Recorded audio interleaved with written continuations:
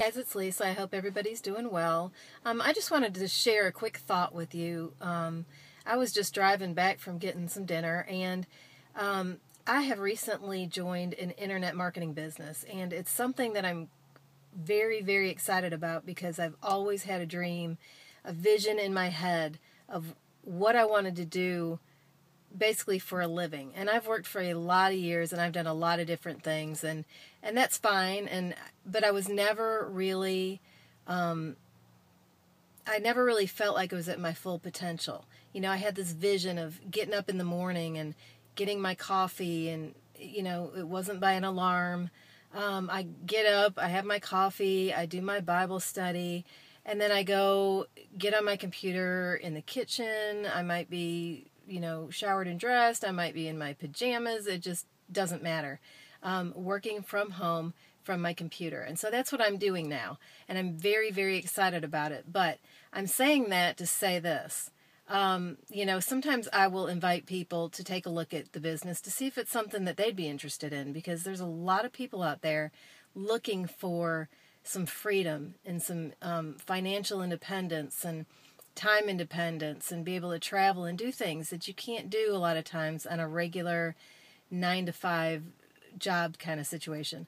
So I'll invite people, and it's all internet based, so it's very non-confrontational, which is good for me because I'm not one to call up people, my family and my friends, and have meetings and all this kind of stuff. But I will want to share my business.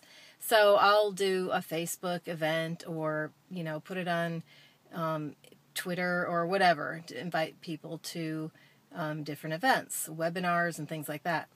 And what I wanted to say was, a lot of the times the responses I get are from the most unlikely people. I invite them and I think, well, that person's probably going to laugh or think, what the heck, and a lot of those people are the ones that respond. And so I just wanted to say, don't ever,